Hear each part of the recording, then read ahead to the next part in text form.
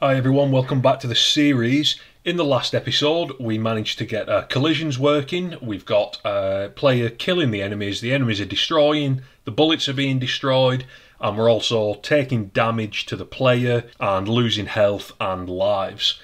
Now in this video we're going to be creating the shields, the little blockades that are above the player in the original Space Invaders games.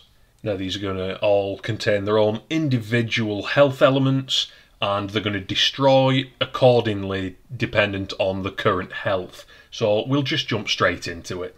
Now as you may remember, we've already created the prefab for this shield, so we'll drag and drop one in here just so we have a reference point.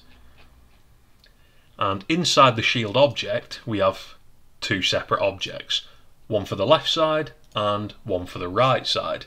Now what we're going to want to do, we're going to want to amend our prefab. So we'll open this up, and for both of our left and right sides we're going to want a box collider 2D. Now these should be the right sizes by default. They aren't. Never mind. We'll just amend these really quickly. We'll drag this in and we'll drag this down. Go for the right side and we'll edit that again. Bring this down and bring this in. A little tip there as well, I don't know if you caught that. When you're amending prefabs, whenever you make a single change, the default action is to autosave. So, like you saw there the first time, if I have autosave on and I edit the collider, whenever I move it on one axis, it'll autosave and then it loses focus. The way to get around that is just uncheck autosave, make all your amendments, and then either click save or turn autosave back on. Okay, so we already have our shield prefab, so we can go ahead and create our shield script. We'll add this in and open it up in Visual Studio. Now this is going to be a relatively simple script. We don't need update, we still need start, and inside we're going to want a public sprite array, and we'll call these states. Now what we're going to put in here is, if you remember from the very first video, our blockers have different states of damage dependent on how much damage they've taken. So we're going to want to keep a reference to the correct side, left or right, and we're going to want to keep a reference to all of the states of damage. So we'll keep those in an array. We're also going to want to have a private int, and we'll have that as health. Why can't I spell health? And by default we want to set health to 4. Now the reason we're setting it to 4 is we'll have 4 different damage states, and we want each of those damage states to represent every one of our health, if that makes sense. It will make sense when it's up and running. So because we're going to want to change our sprite based on the health value, we're also going to need a private sprite renderer. We'll just call this SR, not ST.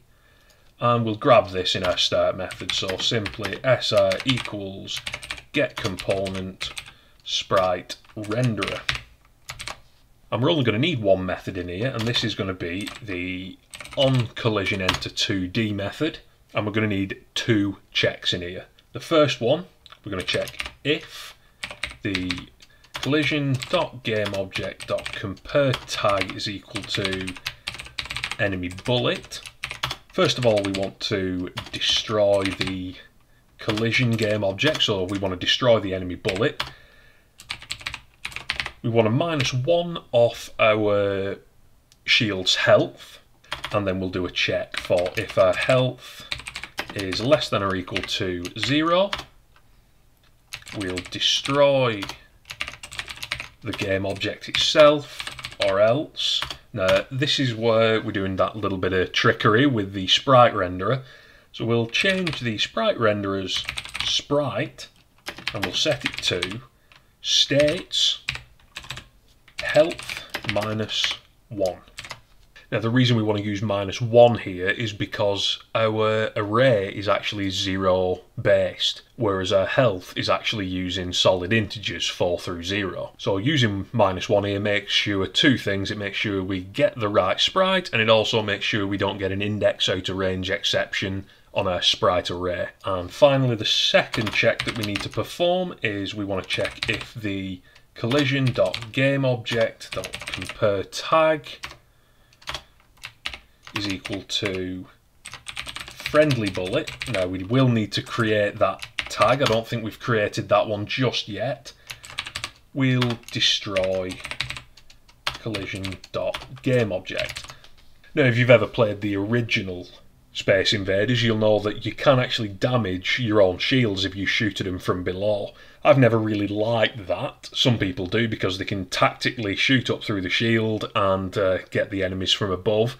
Personally, I'm not a fan. You can do that either way. If you want damage to be done whenever you shoot a shield yourself, you can just add this collision for friendly bullet up here as an or statement. So if the collision's enemy bullet or friendly bullet, we'll take the health down regardless and we'll destroy it if we need to. But like I said, I'm going to leave that out. I'll leave that one up to you though. So again, before we forget, what we'll go ahead and do, we'll go and add this tag. So we'll add a new tag, we'll call this friendly bullet, and a friendly bullet prefab needs to be tagged as that. Perfect. So now the only thing left to do is we're not going to put our shield script on the shield parent object. What we want to do, we want to put that on individual left and right sides. So we'll drag this over and we see we have our states. And quite simply all we need to do is we'll select our left side at first, open up our sprites and lock the inspector so we don't lose focus. And then we'll select all 4 states. No, we won't, because we want to make sure that these states are actually in reverse order, because our 0 is actually a full health block, this one right here. So we want to make sure that that is the highest possible index to match with 4 being our max health. So the way that we can do this, we'll just drag them in one by one, but we'll start with the highest first. So block left 3 will go in first, then 2, then 1, then 0. And again, if we select the right one, lock that inspector and do exactly the same. 3, 2, 1, 0. We'll save that, and now if we drag in our shield prefab, we'll just put 1 in for now just to make sure that everything's working. We should, when we fire, friendly bullets can't go through, and when the enemy bullets hit it, we see we've got a bit of damage on our left hand side, but our right hand side was fine up until the right hand side just got damaged then. So we can see that if we get another shot on this, we should go down to our next state of decay, and we do, but we're still perfectly shielded behind this up until the point when all of the damage is done, such as this. Now we can shoot through on our left side, but we still have our right side intact. So what we can do, we can just create our full shields. I think on the original there's 4 shields maybe, but I think for our game we're going to be alright with 3. And again, I was holding control there to snap these into position so we have an exact 16 pixel gap in between each of our shields. So now we can just rename these just so I know exactly what they are. So this one will be left shield, this one is right shield, and this one is middle shield. Bring this down, and not that it matters, but I want all these to be in order, left, middle, right. And just like that, we have our shields working perfectly fine. We can shoot between the gaps, we can't shoot through them, and the enemies can damage these when they manage to hit shields. Perfect. You see, the game's coming along quite well already.